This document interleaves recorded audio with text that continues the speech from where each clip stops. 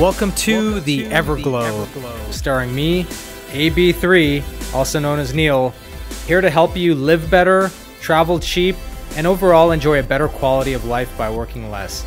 Now, I've traveled the world, I've interviewed people, I've delved deep down inside of caves and you name it, looking for answers. Answers to make me happier. And this all started because I was just cracking under the pressure of being a lawyer. And bear in mind, I don't even work at a big law firm, I handle my own law practice. But the energy of people was just pushing me to the brink. And so that's why I started the show.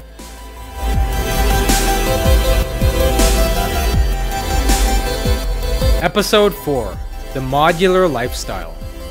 Do you want to live free, but still get the bills paid? Welcome to what I refer to as the modular lifestyle, or what I also like to call 100 days of vacation a year. In this day and age, you can travel cheap, earn income via flexible part-time jobs, and still live life on your terms. Wondering what I'm talking about? Keep listening. And don't worry, this isn't some cheap pitch to get you to buy some product that I have. I really am not selling anything.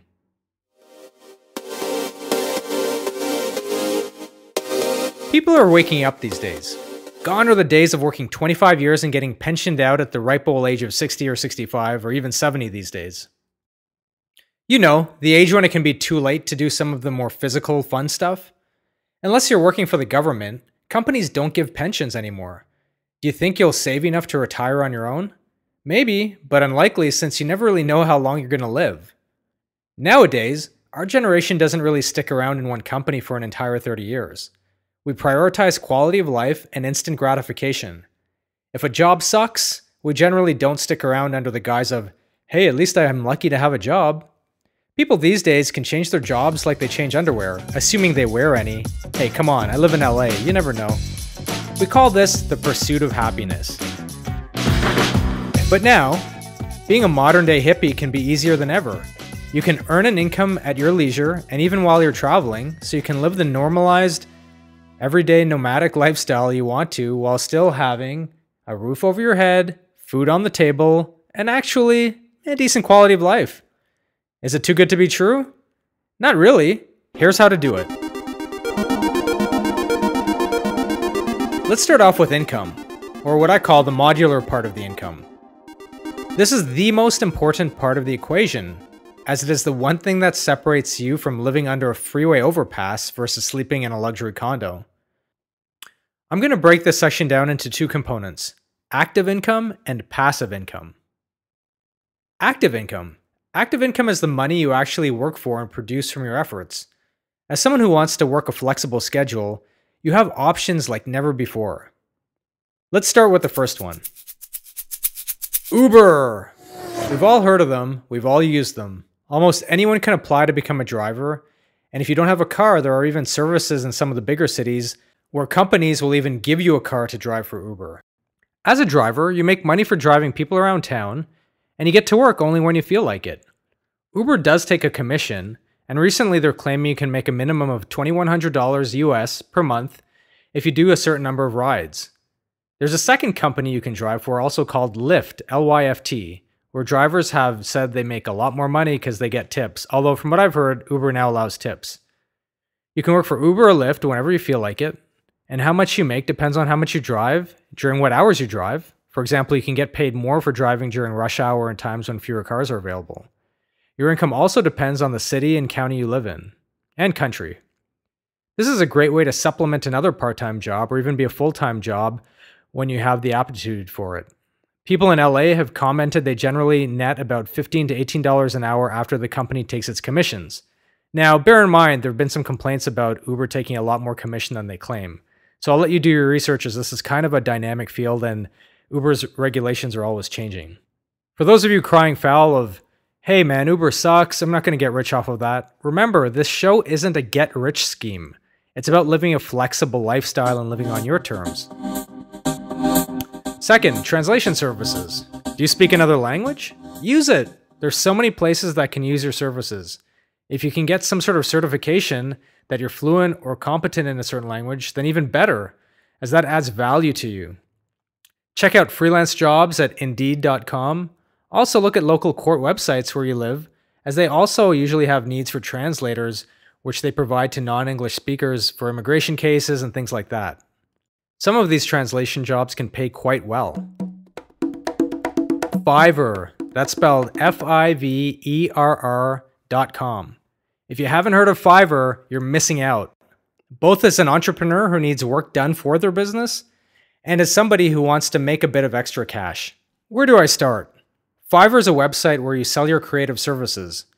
People sell everything from graphic design work, such as logo creation, to voiceovers, proofreading services, translation services, website design, and even audio or video editing. Do you want to be a social media manager? Post your service online, set your prices, and start building your client base. And if you're good at a bunch of stuff, sell multiple services. Fiverr is a very popular and very useful service for people. I use it myself all of the time. Again, that's Fiverr.com. If you think you're good at something, sell it. Now let's move on to what I call passive income. There's a big argument whether there is any such thing as passive income. This is supposed to be the easier money where you set something up that requires minimal involvement, but that yields you some sort of income every month or every year, or however it is you set it up. A big example would be receiving a monthly payment from an investment you made, or rental income from real estate you own. Let's start with Airbnb. Assuming you don't have $1 million to invest in an apartment building, what you can do is list a room in your place for temporary rent on Airbnb. That's AIRBNB.com. I'm sure you've heard of it by now. You set the price and can even charge a cleanup fee as well as terms and conditions on how and who stays at your place. It's like Uber, except you're renting your place or part of it out. Many of my friends have done this, and without having too much traffic, have managed to have their entire mortgage or rent payments paid entirely each month. If you're worried about the structure, most of the time the person coming in is just short-term and on vacation, so they're hardly there to begin with. Another great benefit to this is if you want to travel for a long period of time, you don't have to worry about what to do with your apartment or house. Do you break your lease early or leave it vacant and have to dip into your savings to pay rent while you travel, so now you're paying a rental cost and a hotel? Worry no more. I believe there are even management or cleaning services you can hire independently to ensure the place is kept maintained while you're away. It's a great way to travel for longer periods at a time without having to worry about paying 2 sets of living expenses. As I've said, I've had many friends use it successfully. It's a great tool to gain some easy money, relatively easy. One guy actually rents apartments so that he can sub-rent them as Airbnb places, and guess what? He turns a pretty nice profit every month, so much so he quit his day job. Let's look at a few examples. I have one friend who has a $600 a month car payment. He has an Audi, and while those aren't cheap to begin with, but it's not that uncommon in LA to have a pretty steep car payment. Well, guess what he did one month? He thought he'd experiment and try something new. He garaged his car, and then he decided to take Uber exclusively for that month. Well, an amazing thing happened. In going to home, work, the grocery store, in the course of a month, he spent less than $500. Well, if you take into account the $600 car payment, the insurance that goes with that car, and then the registration fees that go with that car, his car was really, when you think about it with gas, probably costing him closer to $900, maybe even $1,000 a month when everything was said and done. So if you look at the cost of him actually just going around town in Uber as a passenger, he was saving a bucket load of money every month. And guess what? If he wanted to pick up and take off to Thailand for 3 weeks, he could. He wouldn't have to worry about having to pay his insurance on time. He wouldn't have to worry about paying his registration on time. It would just be a thing occupying his mind. Instead, he could go away, not have to worry about all this money being bled out at home for a car he's not using. Sounds good, right? Well, it is. Let's use another example. Let's use the Airbnb example. So you're renting your house, or let's use an apartment even better. You're renting your apartment here in Los Angeles. Let's say your rent is $1,500 a month.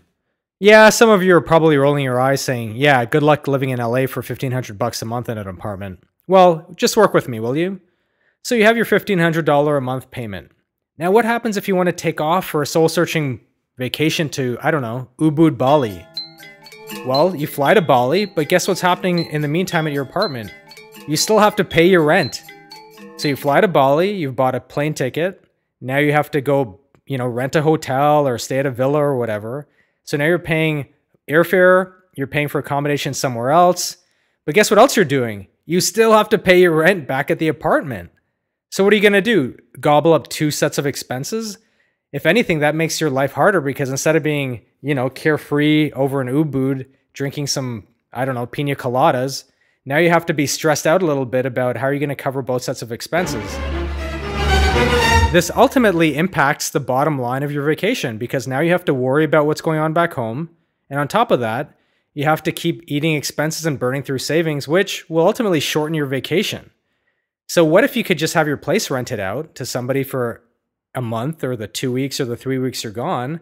And who knows, maybe that's even enough to finance your trip. It's not a miracle solution, but it definitely takes the edge off. My friend does that all the time, and she goes on long vacations, and you know what? She thoroughly enjoys her vacations. And I know there's a lot of trepidation out there because you don't want somebody to come into your place and ruin it. Now, I can tell you something, I haven't had any problems with that myself, and I've never had any friends have that problem. Because you get to screen who actually stays in your place, you get to read their reviews, and you don't have to take on anybody you don't want to. So, now that you have it down, you can travel or focus a bit more on your personal projects that aren't yet paying you any money. Remember, this is about the pursuit and realization of happiness. But while you're pursuing your side hustle, bills do need to get paid. These days, if you value your independence and freedom, using these part-time gigs to finance your projects and living expenses is a great way to start. In fact, you can use the same tools to live and travel cheap. Use Uber to get around instead of committing to a heavy car payment every month. Or when you travel, use Airbnb to keep your accommodation costs low. Whatever you're doing in your pursuit of happiness, remember, never, ever give up. Thank you for listening to our latest episode of Everglow. Check us out online at neilbhartia.com, neilbhartia.com, for more blog articles and latest episodes. Leave any comments and likes below, and we're happy to answer. Thank you for listening, and see you next time.